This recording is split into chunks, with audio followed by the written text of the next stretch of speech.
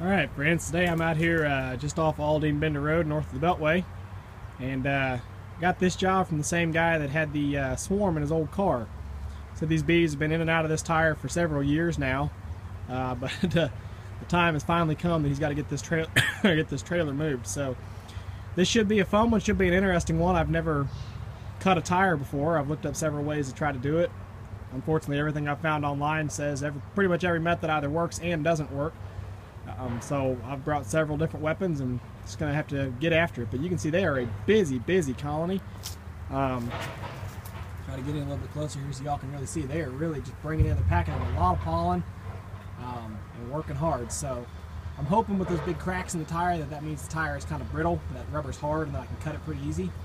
I brought my chainsaw, actually, is what I'm going to try with first. But yeah, I just don't know. So I'm going to try to work on it. If I can't get it done today, I'll have to come back with some different tools and try later. Well, I'm pretty well exhausted already, but let me tell you, the bees are being nice. And look at the activity. Look how much is coming in. They are just clogging that entrance. But so far, I tried the chainsaw there. It seemed like it was going good until I hit the belts, the steel belts inside, and that pretty well stopped it. So I grabbed my angle grinder to cut through the first layer of belts. The wheel on my grinder is too small, so I can't get all the way through the main tread. The sidewall seems to be pretty easy to cut, but I have a hard time really getting into it because it's so soft and pliable that when I try to use any force on it, it just budges and bends and moves. But anyway, I'm going to keep on working, trying to see what I can do here. I've been using a hatchet and a hammer to try to drive it through, and that seemed to work pretty good to get a cut on the opposite side, but I don't see any bee activity over there, so it seems they might all be on this side. So I'm going to keep going.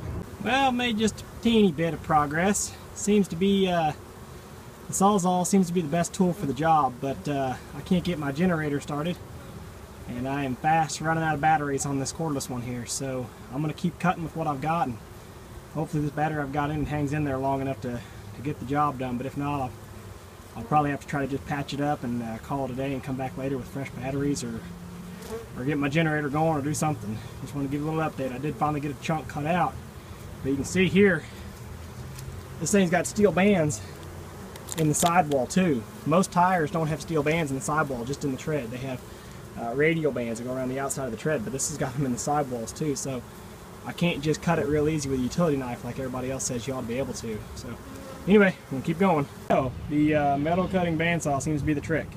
I made that second cut there, I just did in about 30 seconds maybe, so as long as these batteries hold up, I should be good to go. So I got one more chunk cut out over here, but my battery pretty much went toast, went dead.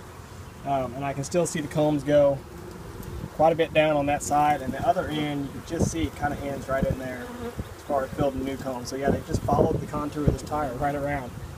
So that makes these very big, long, awkward shaped combs. But I'm going to keep working on them best I can and keep strapping stuff into frames over here. Alright, I got them running now.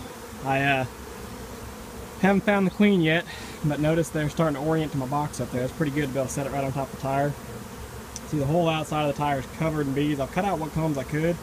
There's still some over here that I'm having a hard time getting to just because of how I've got to try to reach in there and pull them out. But I've got pretty much a box full already anyway, so I'm happy. And I just sprayed a drop of bee quick down either side inside the tire and got them running, got them moving, got them flying. And now I'm just kind of taking it slow, looking for that queen to see. They're pretty well starting to orient to the box on their own and starting to move into the box. They're running up the tire and into the box. So, shoot, I could probably just spray the inside of the tire real quick with Be Quick and go home, come back tonight, then I'll be in the box. But I don't want to take that gamble. I got to find that queen, so I'm going to keep on looking. There she is, folks. Well, I didn't think I was ever going to get her, but I got her. She almost snuck past me, too. This job reminds me a lot of that broken off tree I did earlier this year because, well, for one, I don't have any power. My generator wouldn't start. So I'm having to make the bees march, and luckily, I was able to just set the hive right up on top of the tire like this. It worked very well. So what I've been doing is just, I've been down here on my knees for the last hour and a half. Just every so often I just spray just a little dab of Be Quick there and a little dab of Be Quick here. And they were all just running up over this tire the whole time, running up, running up, running up. And they're all bearding up on the outside of the box. A lot of them are going in. But man, I mean, this is a big colony. This is a big colony. So that deep might not be enough space for them. Now I've got the medium over there, but I don't know if I can fit it up underneath this trailer, and I want to leave this hive right here just so they can orient to it. It's pretty close. Their original entrance is right there on the tires, so you know, to leave the box right here is perfect for them to reorient to. But anyway, now that I got this here queen, I'll go get her marked up, get her put in a release cage and strapped in the frame, and then I'm gonna do some heavy bee quick on this tire, and I'm gonna head home. Isn't that nice? I got the queen caged up, and she is in the box, strapped in the frame in a release cage. And I wanted to add space because it's such a big colony. I didn't think that deep was enough for them. Well, I couldn't fit the medium box on top with it sitting up on top of the tire, but these tires are spaced just right.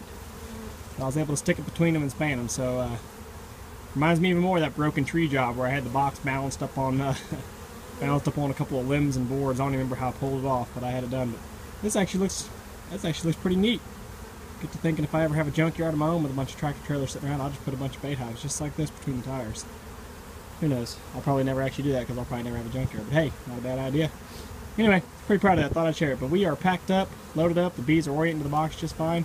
So I'm headed home. I'll come back tonight after dark and pick up these and the other ones I did this morning.